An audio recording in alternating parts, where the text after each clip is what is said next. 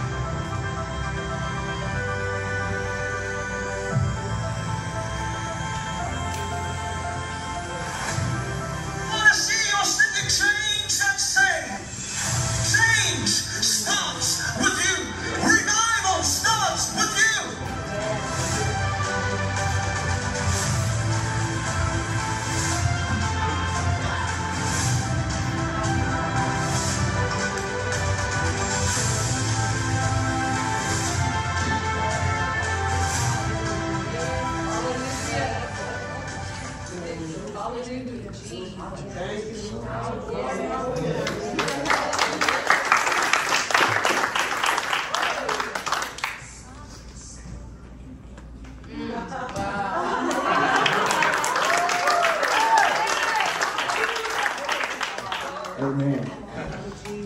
Those stadium events that you've seen was in Panama. We put up, I think there were 3 stadium events in that clip. We by the grace of the Lord, we put up that event, those events from scratch. It was a national movement. In the last, the big stadium event, Todd White and Daniel came and ministered alongside us. And we've seen God just do tremendous work in the heart of the nation of Panama, in the heart of His church. I believe that I just looked at stats and I saw, again, just so few Christians are engaged in active soul winning. And I think it's key for us to understand why that is so important and also how easy it is. Now, God has given you an amazing pastor. This guy, this is all zeal, all fire, but also wisdom and knowledge that God has placed. He's not just fluff. And so God has given you a shepherd who would lead you in the pathway of His commands. This weekend, we pray that out of the 4 sessions, there will be an activation. And I want to just draw your attention to this one thing. In Matthew 9, when Jesus sees the crowds, this is after He's leading people to Himself, right? He's healing them, He's delivering them, He's setting them free. The Bible says He saw the crowds, and they looked like sheep without a shepherd. It's the first time that Jesus looks at the lost through the eyes of a pastor. That's good. He didn't say, oh, let's go and arrange a crusade. He said, those people, the sinners, are sheep without a shepherd. Put it another way. The people around us The people around in Patterson that doesn't know Jesus are sheep without a shepherd. They just don't know the shepherd. And the Lord is looking for people to go and introduce Jesus to them. And many of them will accept Him as Savior once we do that introduction. And so I want to go right to the foundation today to talk about not just the what of evangelism and the how of evangelism, but I want to start out by talking about the why of evangelism. The why is the reason, the motive, the motivation for doing anything. In life, I've read somewhere and I've heard many people say this. If you can have a strong why, the what and the how doesn't matter. Amen. You will find a way. You will find the how because you are already internally motivated. Yes. Your why is strong. And I want to show you, before we look at our why, I want to show you out of Scripture God's why.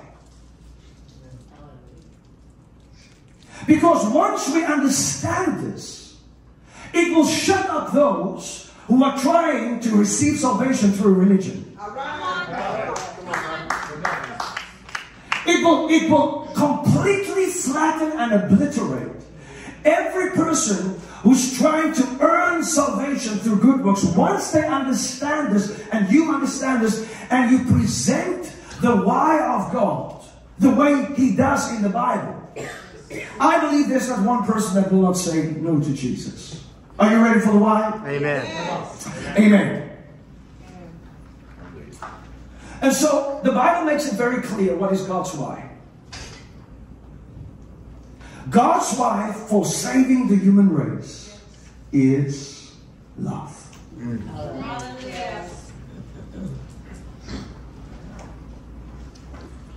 And so the central theme that reverberates throughout the Bible, serving as the foundational and the primary motivation behind God's plan of redemption, is love. There are many other reasons, but this is the primary motive in the heart of God. Yes. That He wants to impart in our hearts, and every other reason or secondary reason why He wants you and I to be a soul winner flows out of the primary reason, which is love. God's love is selfless, it is sacrificial, it is unconditional, it is a love that far surpasses human comprehension. And this love cannot be earned and it cannot be deserved. This divine love fuels God's desire to reconcile humanity to Himself, rescue sinners from the destructive consequences of sin by offering eternal life through Jesus Christ. Hallelujah. Bear with me, I'm going to stay within the framework of my notes because that will help us to stay on track, because this is really 8 to 12 sessions that we're trying to cram into 4. John 3:16 poignantly reveals the motivation, and it says, "For God so loved the world, that He gave His only begotten Son." I heard somebody say that you can give without loving, but you cannot love without giving. Amen. When you have love, love always finds a way to give. Listen to Romans 5 verse 8 for those who are taking notes. God demonstrates His own love for us in this: while we were yet sinners, Christ died for us. Get that into your heart. God demonstrates His own love for us in this: while we were still sinners, Christ died for us. Ephesians chapter 2 verse 45. But because of His great love for us, God, who is rich in mercy, made us alive with Christ, even when we were dead in transgressions. It is by grace you have been saved. The question is, because I've heard people ask, did the law come before grace, or did grace come before the law? And it's important to understand that. And I want to answer this tonight. When did God choose? When did He choose to demonstrate this love that we are talking about? When did He choose to demonstrate this love to the human race? He gave us His Son on the cross before the foundation of the earth. Once we understand this, it will bring such a solid revelation and a foundation in our hearts that you will know this love that has compelled God is the same love that will compel you. Amen. So when did God choose to love the world in this way? For God so loved the world that He gave His only begotten Son. The answer is God decided to do that in eternity.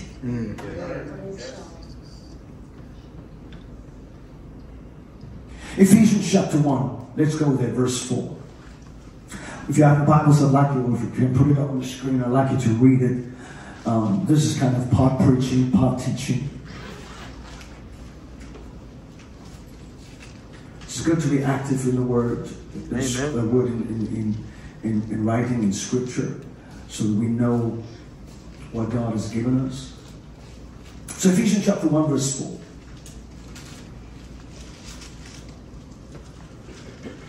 Sometimes I find that people read over this, and you cannot, because it's part of the revelation of our inheritance. For He chose us in Him before the creation of the world, to be holy and blameless in His sight. Watch this. Next one. In love, there it is, He predestined us. Means there has been a destination. Pre means before the destination. So He had a destination for us. And in love He already said, I am going to have a destination. Before you actually get there, I will already decide to give you that destination. You will get to the destination in my heart and mind before you physically get there. I will already put you there. Praise God. You have been destined in Him. Yes. Predestined in Him. Because of the fact that God is omniscient. He knows everything. So He knew that that day you will make a decision, so He could go into the future. And so He said, based on that decision that I'm seeing He will do, I'm going to choose them and predestine them to be in Christ. So He says, according to the pleasure of His will, to the praise of His glorious grace. These are all powerful words, which He has freely given to us in the one He loves. In Him, in Jesus, we have redemption through His blood, the forgiveness of sins in accordance with the riches of God's grace, that He lavished on us with all wisdom and understanding. Please listen. He made known to us the mystery of His will, according to His good pleasure, here it is, which He purposed, which He purposed in Christ, to be put into effect. Now, listen to this. When the times reach their fulfillment, to bring unity to all things in heaven and on earth under Christ. Yes. So there are two realities here. There's a reality that plays out in time, and there's a reality that plays out in eternity. And so God's purpose, God's will, has been established in eternity. And the way He does it, He takes that which He has already decided, which He has already fulfilled, which is already settled. And with the cooperation of the will of a man and a woman, He works that out in time and space But forever, O Lord, your will is settled in heaven. So watch this. Revelations 13 verse 8. Thank you, Jesus. Revelations 13 verse 8 unveils the astounding truth that Christ is the Lamb slain. Some says from, but the original says before, because it means it's separated from, that word there in Greek means it is separated from the foundation. It is before the foundation of the world. Hallelujah. Watch this. Christ is the Lamb slain from the foundation or before the foundation of the world. Yes. Hallelujah. Let's go to 1 Peter chapter 1 verse 19 to 20. It affirms this eternal decree. It says, He was foreordained, speaking of Jesus, before the foundation of the world, but was manifest in the last times, in these last times. Thank you. So again, the reality of Jesus, chosen before the foundation of the earth, and then manifested in time. So many people, when we talk about sharing the gospel, we say, well, Jesus died for you 2,000 years ago. And that is true. But that is the physical reality that is superseded or preceded by a greater truth that God established in eternity. Yes. Please understand this. So I want to walk this out so that we understand the why of the gospel. So God is described as omnipotent, which is, talk to me. All powerful. All powerful. He's described as omnipresent, which means Everywhere. He's present everywhere. And he's described as omniscient, which means All knowing. He's all-knowing. So, 1,000,000 years, 1,000,000,000 years, 10 billion years before, fast forward into the present, fast forward 10 trillion years, human years, into the future. All of that space, in terms of time and distance, for God is always now. Amen. Yes. He's the great I am. Yes. He does always live in the present. Amen. Not only is He always the great I am, so the eternity for Him, whether it's past, present, future, is always now. Yes. There is nothing outside of His reach. Number two, the knowing part, everything that has happened before, remember He stands outside of time. In fact, God stands outside of eternity. Hallelujah. If He can create time, He must be outside of time. Yeah, that's right. Not only that, all knowledge in the universe, in the heavens and the earth, God knows it all. He's all-knowing. A day from now, a week from now, a month from now, 10 years from now, 100 years from now, 1,000 years from now, God knows it all. Every detail about your life. In fact, He says, before you were formed in your mother's womb, I knew you. In fact, I wrote about you in my book. Oh, the number of days, Psalm 139. Before there was one, I have a file on you. And all your days from the womb to the tomb, I have a purpose and a plan. That if you would align with that, your tomorrow, your next week, your next month, your next year, it can just drop from heaven and you can walk in the ways of the Lord. Let your kingdom come. Let your will be done on earth as it is in heaven. And so, God being omnipresent, omnipotent, and omniscient. Stay with me, and I'd like to invite you to go to a meeting in eternity between God the Father, God the Son, and the Holy Spirit.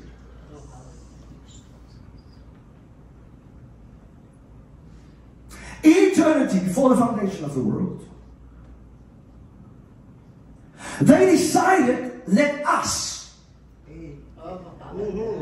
make a being called man. That's right. That's right. We want this being to be a shadow of us, to be a reflection of us, to bear our image. We will create this place called earth. And what we want is the way we govern on the earth, the way we are in the heavens rather, the way we govern in this realm. We're going to create a little realm for mankind. And we're going to create them in our image, so that what is on the earth will be a reflection of heaven. Both in their being and their doing. The key is that they remain connected.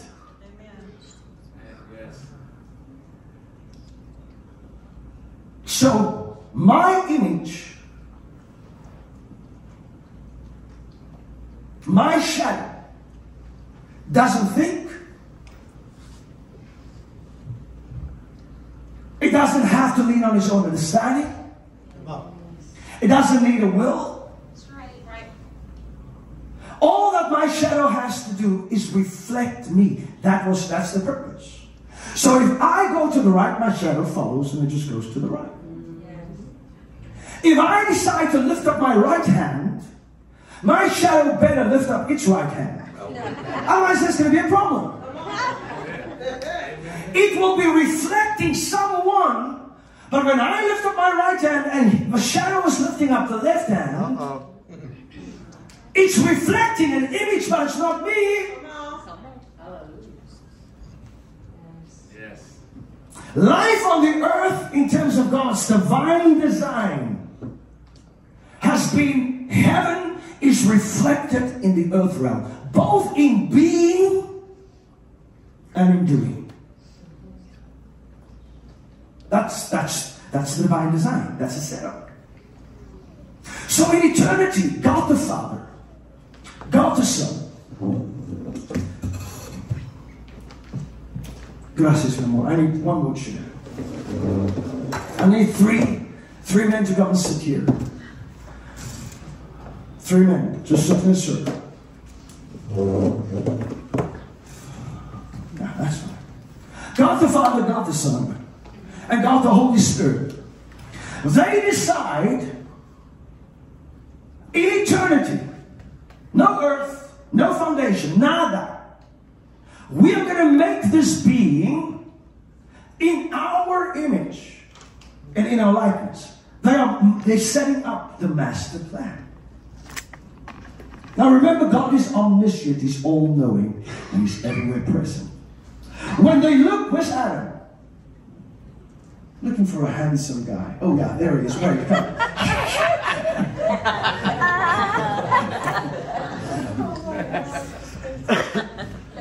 And so they see, remember now, God lives in eternity.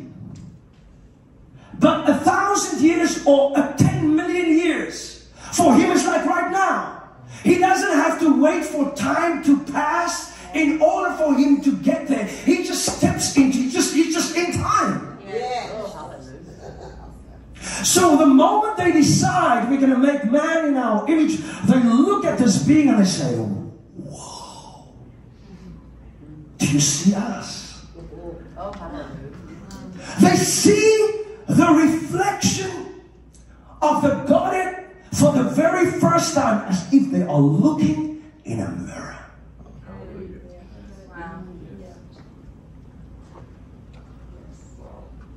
And inside of that man was your beautiful wife.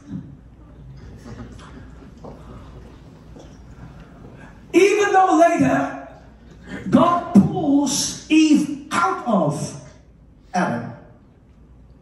All right? You can just sit there first. No, in fact, if I stand behind you and just like close, like as if you're in here. When God says, let us make man, he says, let us make mankind. It's not the male man. It is the male and female species. So when God sees Adam, God the Father, God the Son, inside of that one body are two spirit beings, Adam and Eve. I don't want to go too deep on this, because that's not my focus. So so this one being represents the image of God in totality.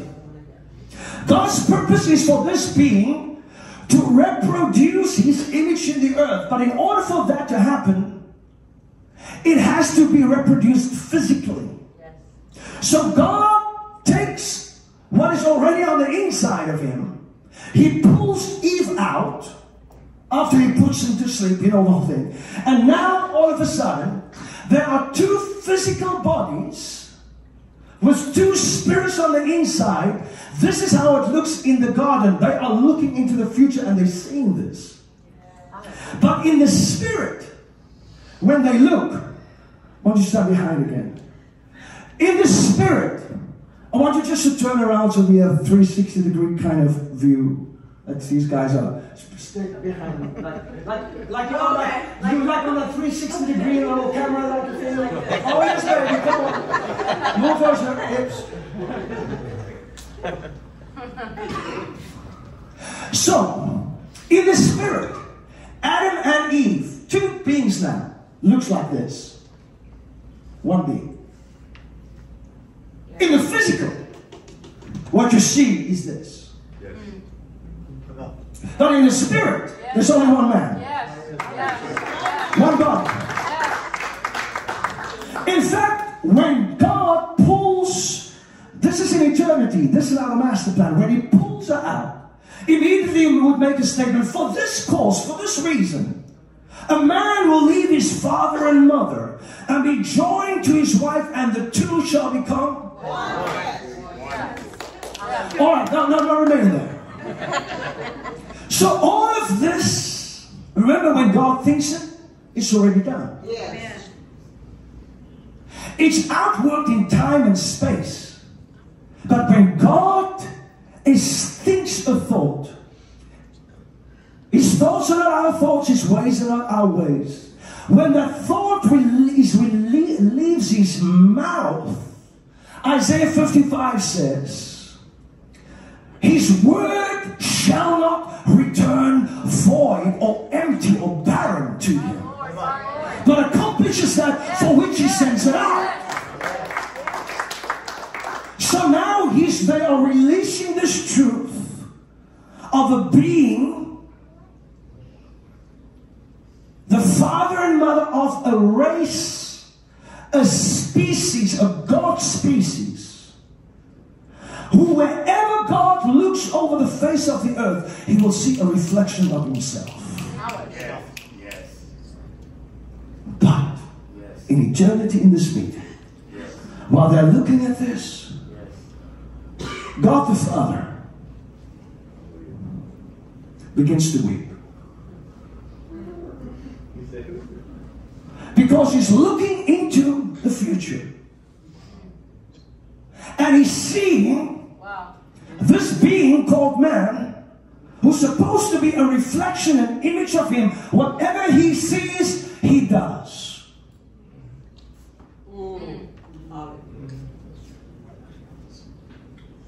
I'm a reflection of heaven on earth. Both in my being.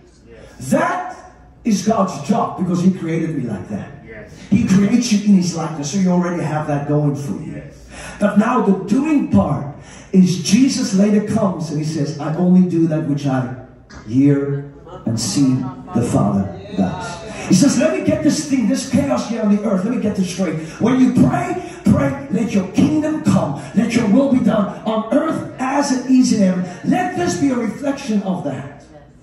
Let me bring this thing back. In fact, Hebrews 1 says he is the image of the invisible God, the firstborn over all creation. Right?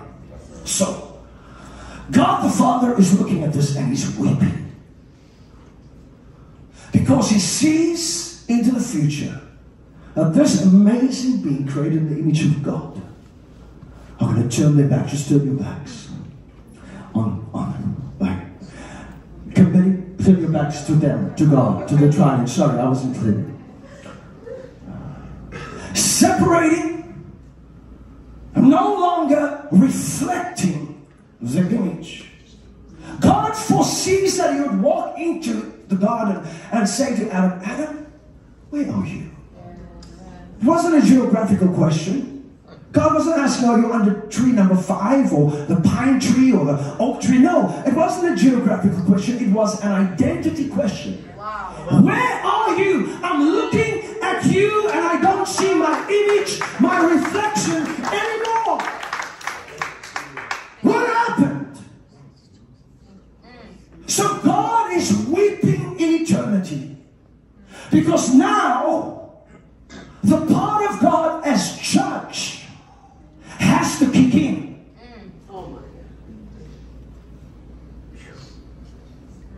The wages of sin is death. God made it very clear, and this is now, remember, sorry Pastor, I'm all over the place. Remember now, this is in eternity. The earth has not been created. But when he thinks it, when he speaks it, it is as if it is. Yes.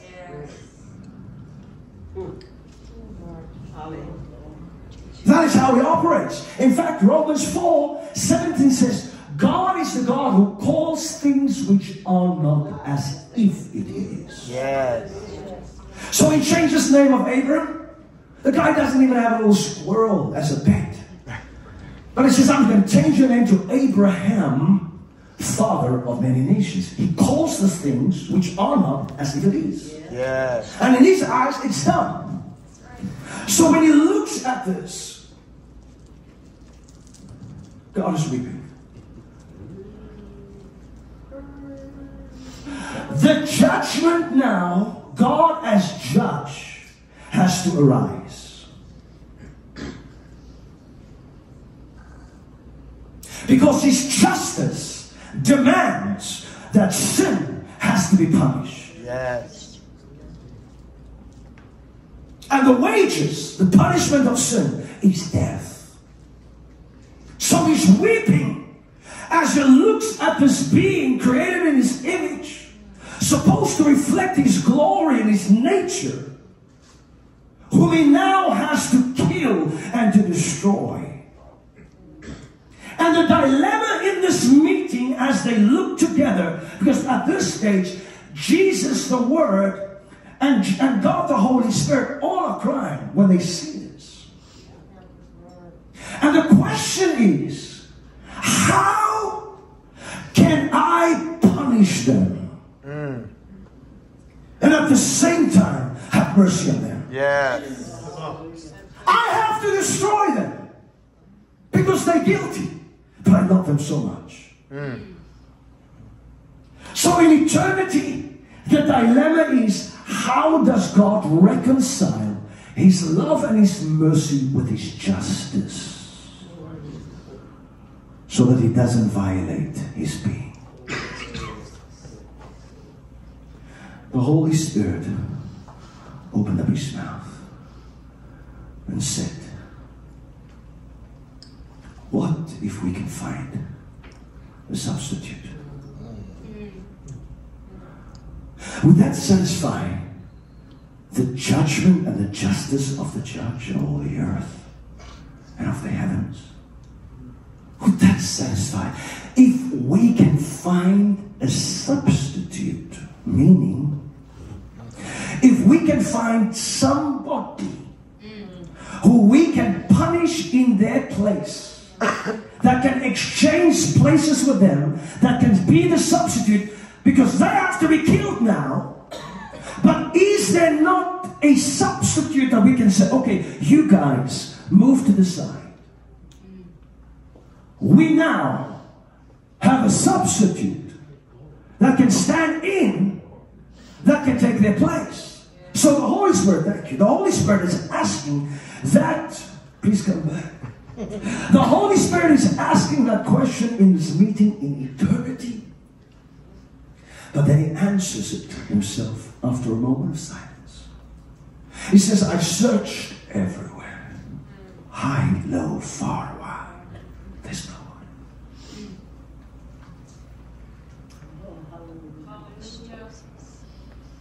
And Jesus, the Word, opened his mouth and said, Father, what if I become the substitute? What if I become a man? And I become the substitute and exchange places with them? Hallelujah. Because just like all of creation, all of the nations of the earth are inside the seed of Adam. Every nation is inside of him as he's standing there. So when he sends, all of his descendants become who he is. He reproduces after his kind. But at the same time, when Jesus says, I will become, Hallelujah. I will take his place. He is the creator of the heavens and the earth. All things has been created by him and for him and through him. And it says, I will come and I will exchange places with them. You can go.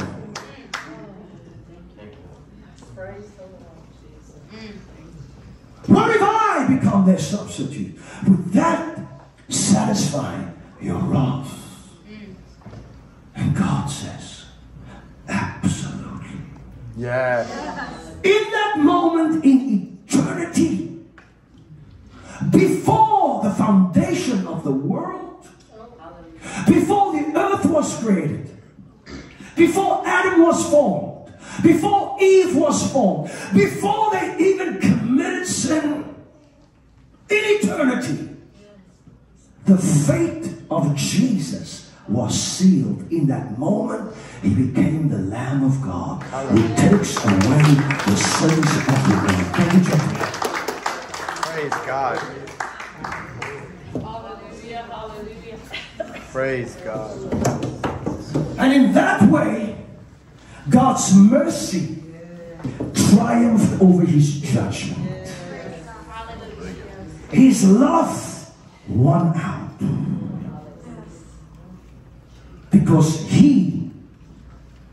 Jesus is God, God is Jesus, the Holy Spirit is God, and God is the Holy Spirit. When one speaks, everyone is speaking. When one goes, all of them goes. 2 Corinthians 5:17 says, to think, to 21, that God was in Christ, reconciling the world to himself. So this is the point. The why of God has been established in eternity. I'm going to save this human race because I love them. When I could just obliterate them and kill them and start all over. It's only 2 people. Ananias and Sapphira died. They got a bad deal. There are many other people in the Bible that Uso touched the boar and he died. Korah pulled earth, opened up, swallowed him and his entire family. They died. God said, I want to show the world, I want to show sinners a part of me. Gracious, compassionate, slow to anger, and abounding in love. Yes. The why of God for sending Jesus to die on the cross was not decided 2,000 years ago when the Romans nailed him to a tree. It was decided and preached in eternity. Yes. In fact, Galatians chapter 3 says that the gospel was preached to Abraham. Yes. And he was sacrificing Isaac. Yes. He was seeing a picture of God the Father would one day sacrifice his only begotten Son. Just as they walked for 3 days to that mount, so Jesus walked for 3 years to the mount that God would show him. Just like Abram put the wood on the back of his son Isaac, so God took the wood of the cross and put it on the back of his son Jesus. Yeah. When Isaac turned out and said, Father, everything is here, where is the lamb? He said, God will provide himself the lamb. Yeah. And it says in the original, and on this mount, some translation says it will be seen, but the original says he will be seen. You go to Jerusalem today, the very mount on which Jesus died is the very Mount Moriah on which Abram sacrificed his son Isaac.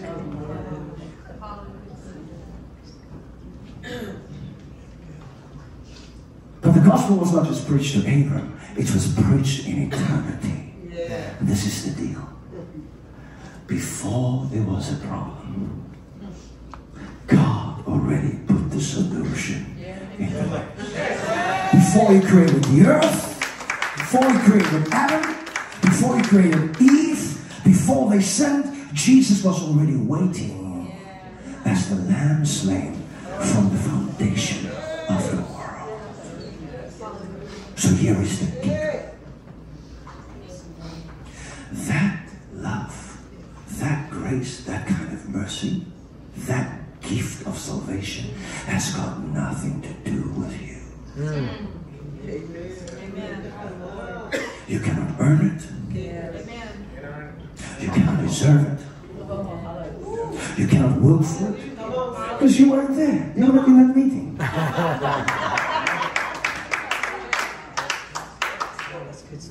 Before the foundation of the earth, God already decided to give you a gift. You were not around. So how can you earn and deserve something retrospectively that was given to you in advance when you're not? It was just a gift. Hallelujah. So as somebody, religion is so stupid. That's why the Bible says Satan has deceived the mind of the world. Why was Cain's sacrifice not acceptable? Because from the point, remember now, please see this. Let me backtrack a little bit. I'm giving you the basis, the big picture of the gospel. Because when you go out there and you have this revelation, you are so aware, you're so overcome, you're so compelled by the love of God. Jesus, remember, this is what you need to understand. I'm going to just say it again. Nothing of God, you can write this down, nothing of God, nothing of his will, nothing of his word, nothing of his purpose, nothing of his plans, nothing of his kingdom originates in the earth realm.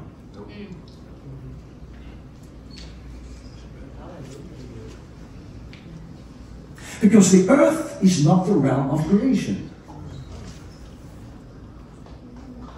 In God's world of duality, the dual existence between heaven and earth, the way God has set it up, everything of God is created in the heavens, in the realm where he dwells. It's communicated to the earth through his word. But what is built here, what is created here, has already been created in the heavens. So this is only a reflection. You see that throughout Scripture. Moses, I want you to build a tabernacle for me. Exodus 25:27. You're not going to invent this thing. I don't want your plans. I don't want you to.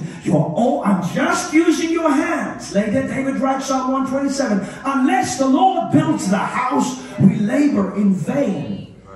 So he's saying, I want you to build on the earth what has already been built in the heavens.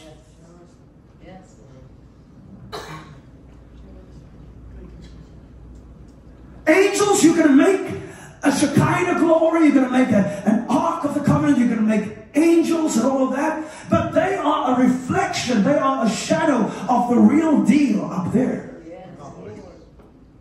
So I'm saying to you this for a reason. So Jesus is the Lamb slain in the heavenly realms from the foundation of the earth. Before God's throne, before the human race is created, Jesus has already died.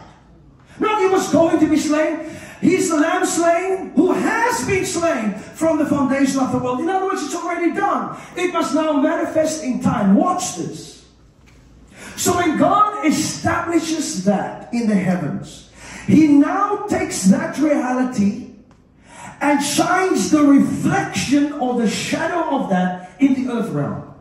The first time that is done is in the Garden of Eden.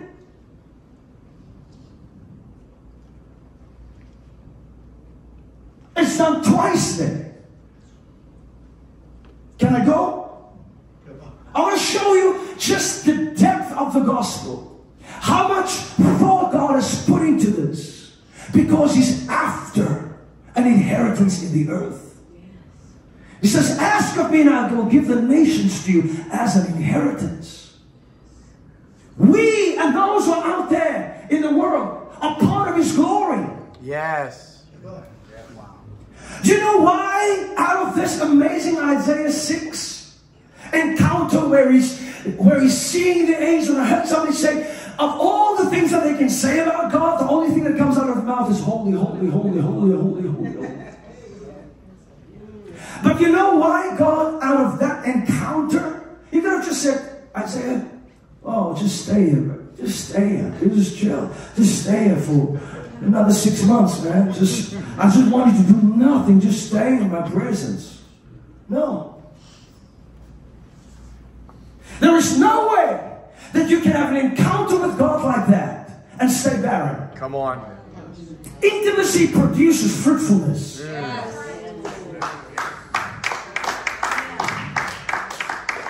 So while they are singing holy, holy, holy, and there is a song in the heavens before the throne of God, the song is incomplete. Because there is a song that cannot be sung by angels. It can only be sung by the redeemed. Oh, hallelujah. Those who have come from every tribe, every nation, every tongue. Revelation 7 talks about it. 9. They stand before the throne and they sing a song. Salvation belongs to our God, and to him who sits on the throne be glory, blessing forever and ever. But in Isaiah, he's only seen the angels. And the picture is incomplete. God's glory is incomplete. Jesus says, you want to bring glory to God? It's more than a song, it's more than words. Herein is my Father glorified, that you bear much fruit. John 15, and show yourself to be my disciples. God's glory gets amplified and expanded when not the territory of real estate in the earth is conquered. Like the Crusaders and those people back in the day.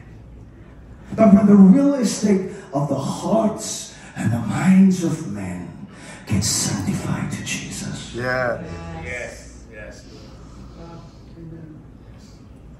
And so the song is incomplete in the heavens.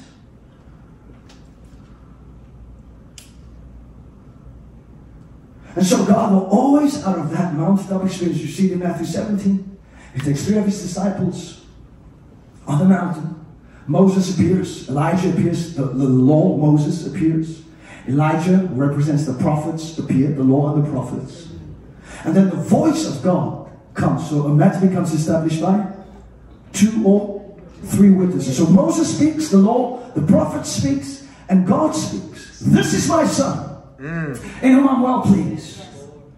And they are in this glory, and Peter says, oh God, Jesus, let's just stay here. We're just gonna build, like, do an Airbnb deal right here.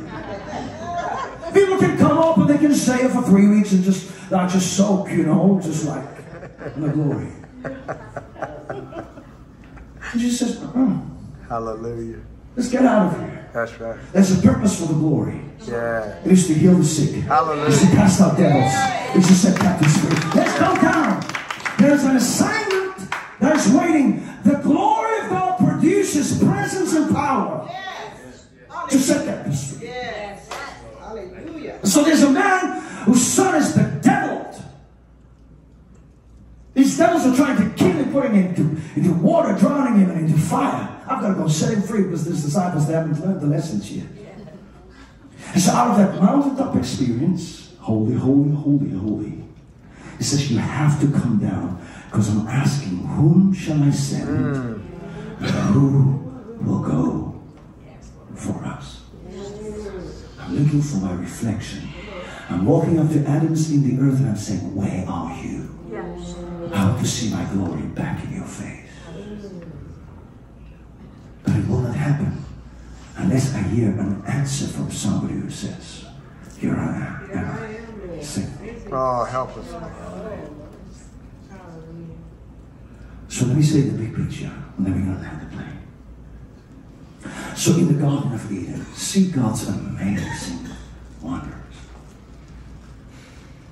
He's preaching the gospel. It is now been established there. Jesus is the lamb slain. He said, I will go and become the substitute. It's established already.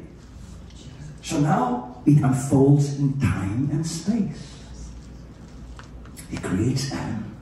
He creates Eve. Eve actually now listens to the deceiver and she partakes of the fruit. So watch this. In that moment that she partakes of the fruit, she dies spiritually. She becomes a sinner. Right? God said, the moment you eat from it, you will surely die. So in that moment, Adam is standing next to her. She partook of that fruit, so she is a sinner. Not only separated from God, but she's separated from her husband. He hasn't taken it yet. He's going to do that in a few seconds, but he hasn't taken it yet. So in that moment, Adam is holy and pure and righteous. And she's a sinner. In that, God is prophesying the gospel. Romans 5, 1 Corinthians 15 says Jesus is the last Adam. Yes. So, in order to be reconciled to his wife, he who knew no sin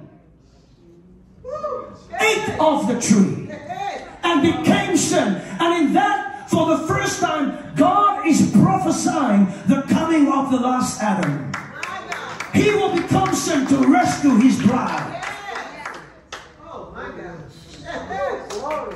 That's the first time the reality of eternity of Jesus the Lamb slain makes landfall in the earth realm. But it's not the only time. I want to show you this because it's important when we share the gospel.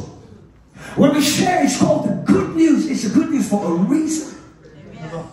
And these people are coming trying with all their silly, foolish, stupid ideas, trying to earn God's free gift of salvation. It doesn't compare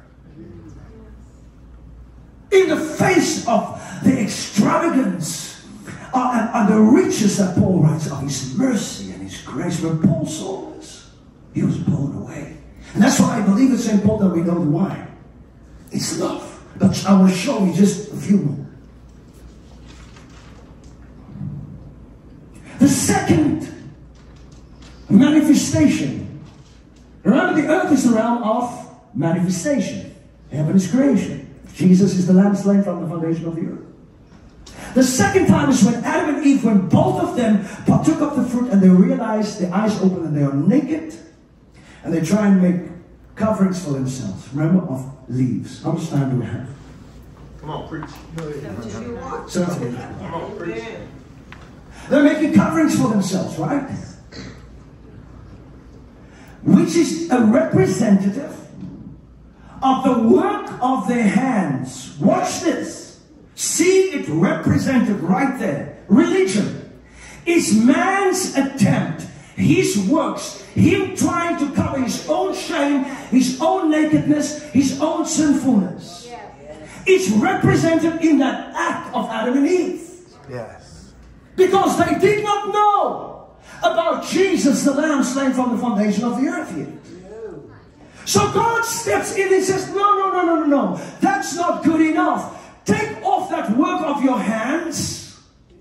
No amount of work that you do, trying to be good, trying to cover your sin, trying to cover your shame, is adequate enough to cover your nakedness. It's a work that I will have to do, and I have already done it in eternity. I've already given Jesus. Watch this. This is now way after the Sabbath, the seventh day. God already had the third day. He created the animals. There was a lamb that was already crazy. Yes. Hallelujah. Before the problem was there, he already had the provision for the covering. Praise God. And so he goes and he takes the lamb and he kills it. And now for the first time, the shadow is reflecting the reality. A life for a life, because the blood, the life of the animal is in the blood. The soul of the animal is in the blood. So he kills the lamb. The evidence, a life given for a life. Adam and Eve were supposed to be on the altar. They are taken off. Watch this, how the gospel is demonstrated in the earth now.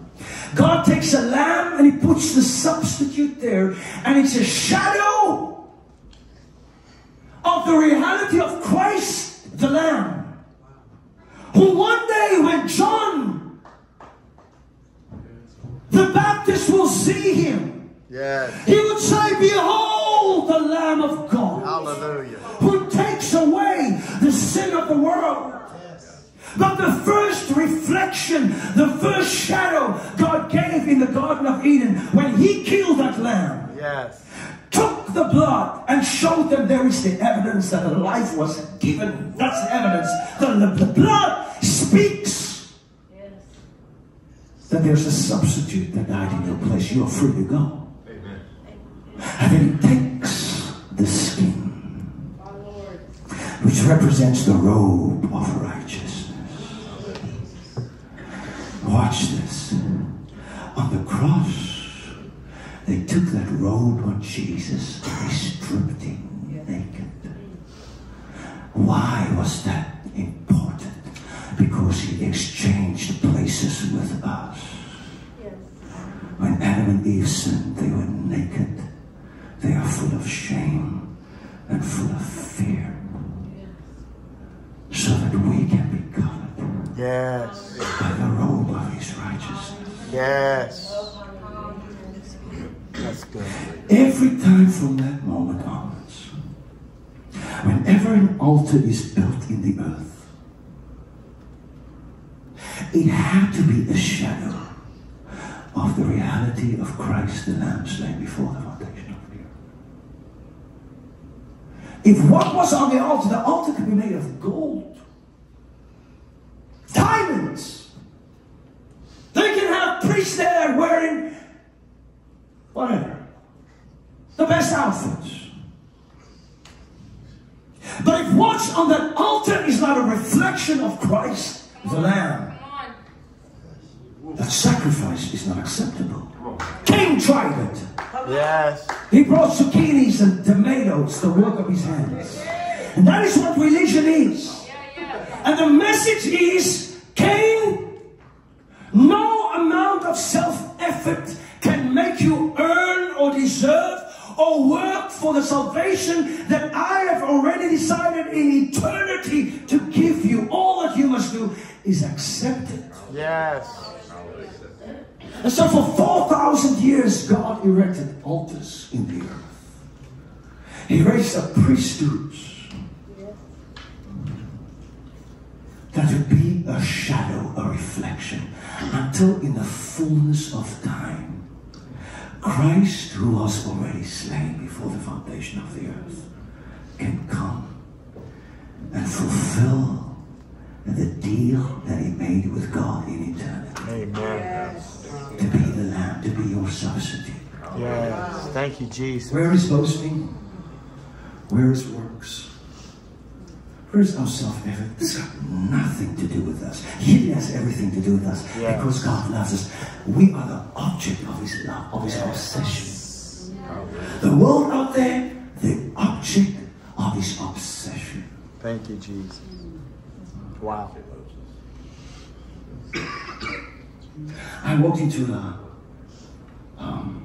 when I was back in Africa, I used to go to hospitals all the time. And we train people to get activated, just take them in, because that's the easiest, because people may be dying or just in sickness, and you know, they were open. Yeah. So I came to this gangster. He's like rough, you can see he's just tattooed and this. I gave him this download like in 2 minutes. I said to him this, I said, bro, don't be stupid. Sign on the dotted line. This is a deal too good to be true. He said, okay.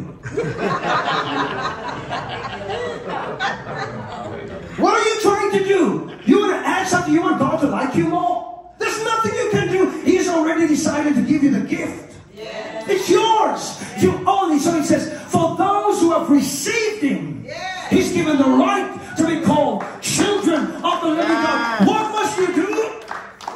Oh, you telling me there's nothing? I was like, 5 Hail Marys, 10 Hail Marys, Our Father, go to church, stop doing. No. Just believe. Yeah. Amen. Believe that God wants to be so good to you. It's so simple that a child can understand it. And so the why of God is his love. That is what moved him. The darling of heaven, stripped of his glory, becoming man, and saying, I'll exchange places with them.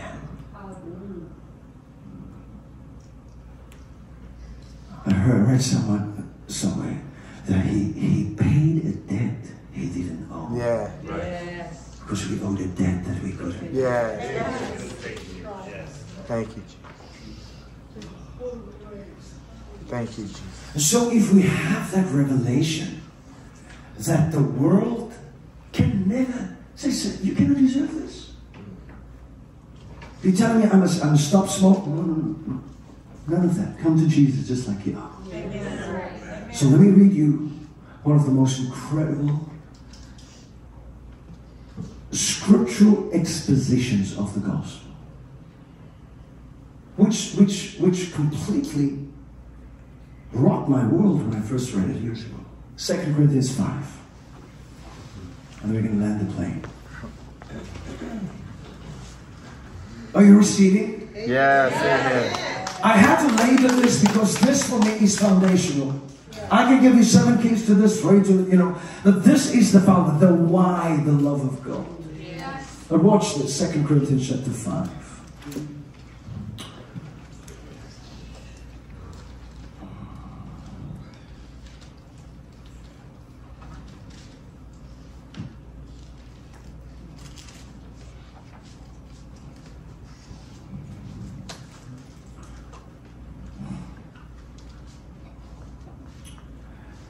We read from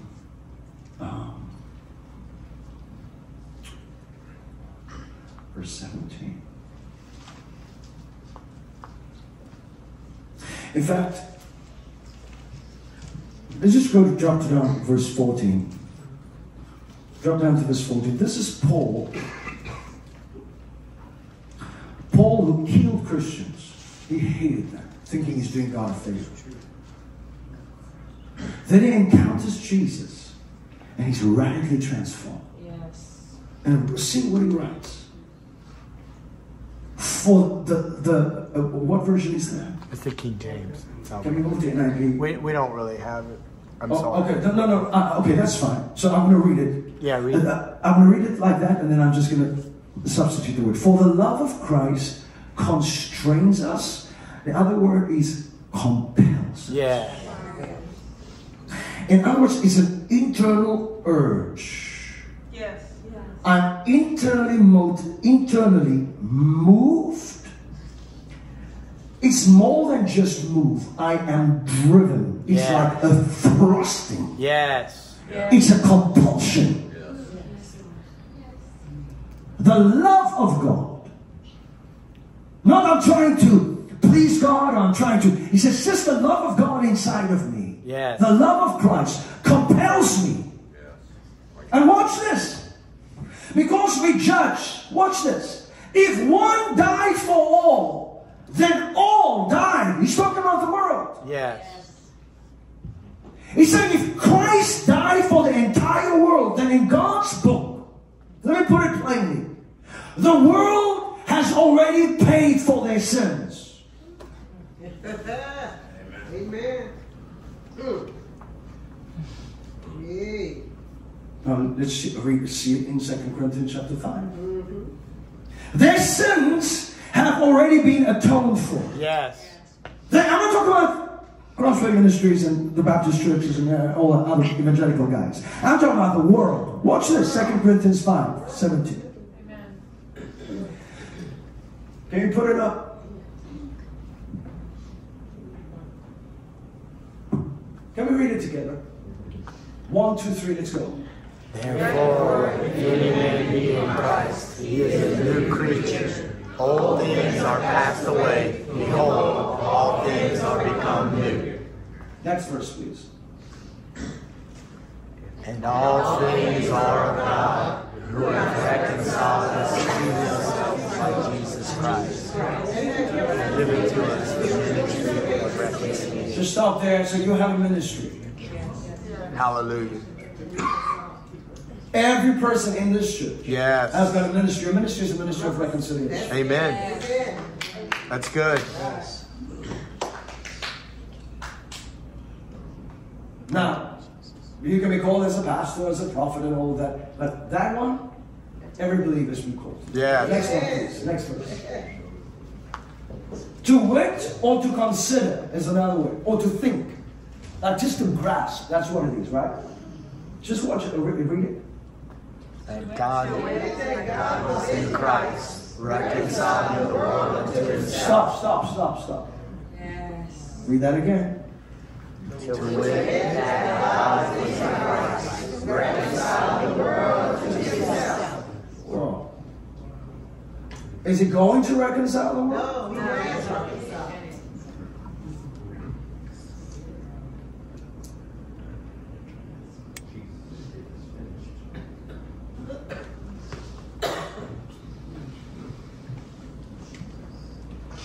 Just in case we don't get it. That's why I like the more modern version, the NIV, so that we understand it in our language. So they're just not imputing. Go ahead. Not imputing their trespasses unto them. So let's read it together again. To wit that God was in Christ, that already is major. So on that cross, that was God. Right. Yes. Number one. Number two. When he was on that cross, this is the work that he was doing. He was reconciling the world to himself. How? Not imputing their trespasses unto them. Why? Because he was imputing it to Jesus. Yes. There was an exchange. Yes. Woo, no. Yeah. The guilty were imputed righteousness. Yes. Right standing. It's not that they deserve it. They cannot earn it. It's a legal transaction of imputing. In other words, it's you are considered. Yes. You are regarded in the eyes of the law. All the requirements of justice has been satisfied. Even though you are guilty, sir, and deserve to die, the punishment that is due to you, I will now confer on your substitute. Hallelujah. Everything that is due to you, death, destruction, separation from from God. Yes, he cried out, my God, why have you forsaken me? That is separation. Even that was imputed on your sacrifice. Hallelujah. On your substitute. He was reconciling, let's read that again, the world unto himself, not imputing or counting their trespasses unto them. And here is the second thing. Oh, that that's is so given. good right there. Oh my God. Is given, committed to us, the what? Word. The word of reconciliation. Oh, just in case we don't get it, he makes it clear even the next verse. Oh, hallelujah. Now then, we are ambassadors for Christ. An ambassador doesn't speak for himself. That's right. An ambassador of the United States to South Africa represents the President of the United States. When he walks into that nation, he's on official business. He doesn't speak what he speaks. He doesn't give, or she doesn't give their opinions. They speak on behalf of the President of the United States. That's right. When they open their mouth, it is as if the President is speaking. Amen. Yes. Yes. He is saying, you are in that role as an ambassador for Christ, in the place of Christ. Hallelujah. Yes. In other words, if Christ was here in person, this is what you would have done. As though God is, the plain English, is begging the world through us. Yes. Beseeches to beg, please. Watch this. We pray you, in Christ's stead, be reconciled to God. Oh, Right. Next verse. Because he made him to be sin for us, who knew no sin, that we might be made or become the righteousness of God. Thank you, Christ. Jesus. This is the message of the cross.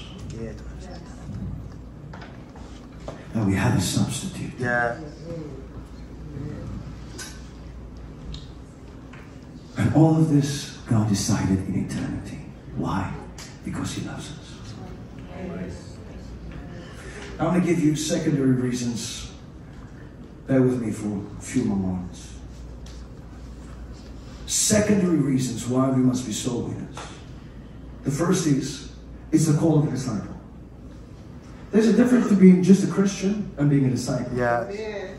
There are many people. Remember, if you want to become a Christian or born again, you want to accept the free gift of salvation. It's got nothing to do with your works.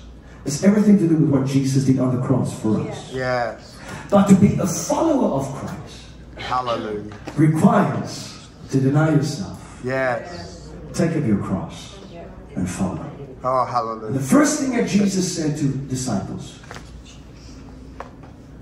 follow me and I will what? Make you a fisher of men. Are you a disciple? Yes. If you are a disciple, then the question is, are you a follower of men? Are you a fisher of men? Yes. Because every disciple who follows Jesus, Jesus will lead them to the harvest. The second reason, we want to obey the great commandment. To love the Lord our God with all our heart, with all our soul, with all our mind. And you know how God spells love? How God sees, how he sees love, how I love him, how he sees that? He sees it through my obedience. Amen. So these are the second reasons. I love God. And so he says, first commandment, to love God with all your heart. The second commandment is to love your neighbor as you love yourself. If I love myself, do I want to go to hell? No.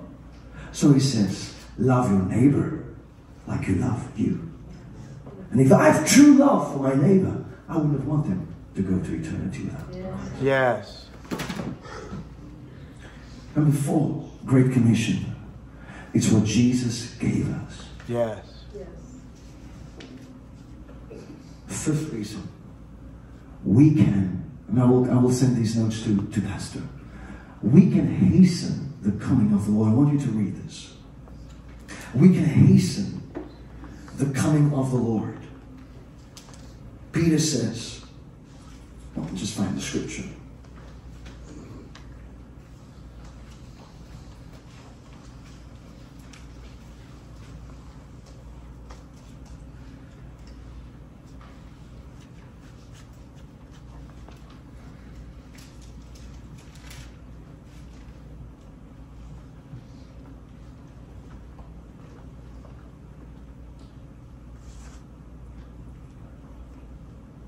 Second Peter chapter 3, verse 12. 2 Peter chapter 3, verse 12.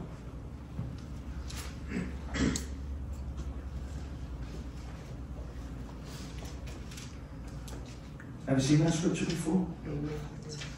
Looking for and hastening the coming of the Lord. Do you know that we as the church can speed up the second coming of Christ? Do you know why? Because of the last sign that must be fulfilled in Matthew 24 verse 14.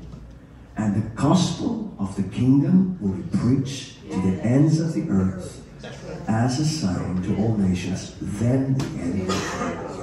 If we speed up the preaching of the gospel, if we speed up the process of soul winning, and every person is saved, there's no reason for Jesus to tarry. Come on.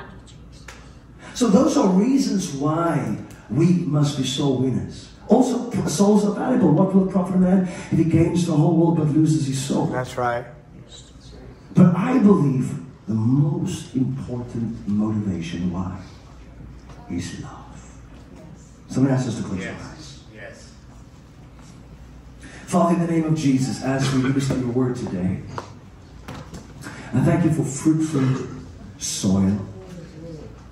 Your word says the entrance of your word brings light. Amen. Cause your people, Lord, to move in all that you have for us. And that, Lord, we will give you the reward for the suffering of your soul. We pray this in Jesus' name. Amen and amen. Are we going to take about a 10-minute break, let's say up to 8:15, and then my wife is going to come up and she's going to close us out. Okay? Stretch your legs. Come on, let's give it one hand. Thank you, Jesus.